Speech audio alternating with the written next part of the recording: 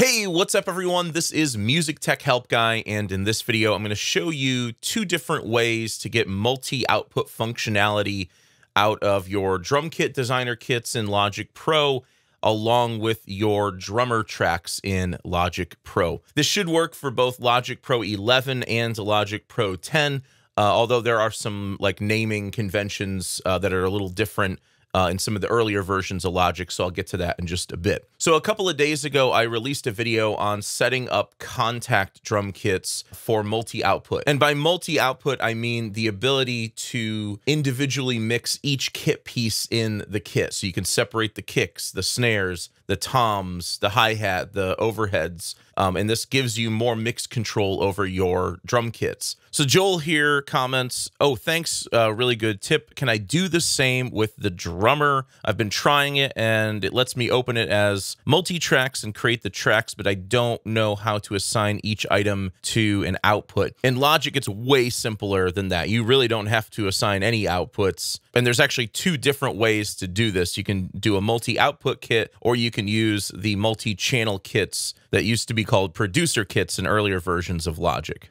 And I got a ton of great questions on that video, and so I'm going to try to answer all of the ones that I think are the most relevant and the most useful. So if there's something that you want to see me cover, please, by all means, leave a comment in the comments section below, preferably on whatever my newest video is, so I'll be more likely to see it and be able to do something with it. Okay, so let me show you how to do this. I've got a drummer track pulled up. I'm using the Neo Soul kit, just being accompanied by the session bass player and keyboard player. And what you'll see is the full drum mix is coming through the main drummer channel or drum kit designer channel.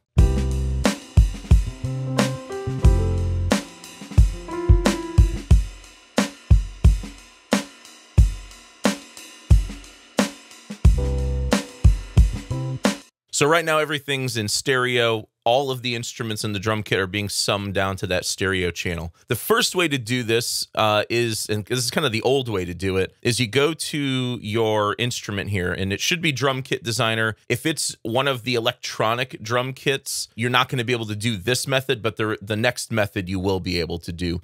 So I'm going to go to that instrument, go to multi-output, and this will turn on multi-output for that instrument. Initially, nothing will change, but down at the bottom, you'll see that plus and minus button. So click the plus button 4 times, and this will give you 4 additional auxiliary channels. So the way this works is the main channel is like your cymbals and overhead, I guess. Then you've got your kick, your snare, all of your toms, and then hi-hat and percussion on the 5th channel there. And if you create another one, it's just an empty auxiliary channel. So that's as far as this will take us, but this does give you some, basic mix control.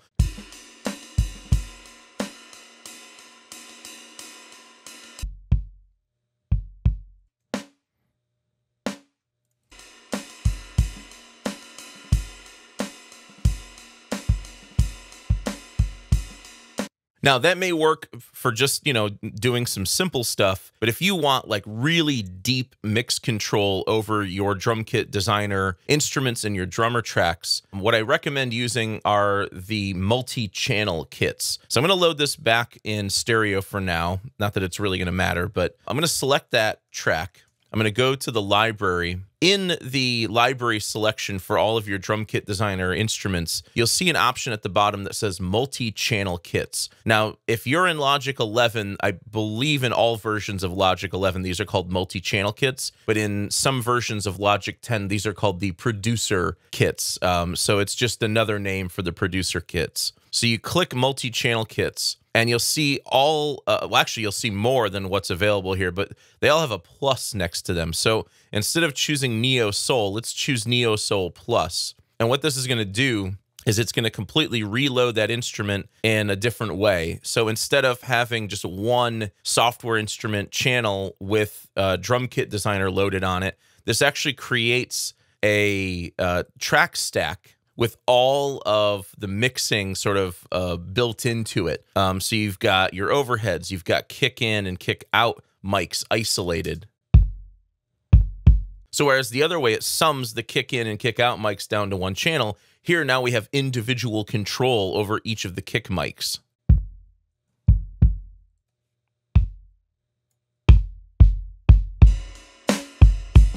We've got snare top and snare bottom microphones. We've got hi-hat. Our toms are now separated. We have different room mic channels. There's a leak channel. You get individual control over the percussion elements like your tambourine and shaker and hand claps if they're being used. And then there are these like sub mixes over here on the right, where we're summing all of the toms together, all of the reverb together, all of the effects together, all of the rooms together. And so this gives you full multi-track control over your drummer instruments and your drum kit designer instruments.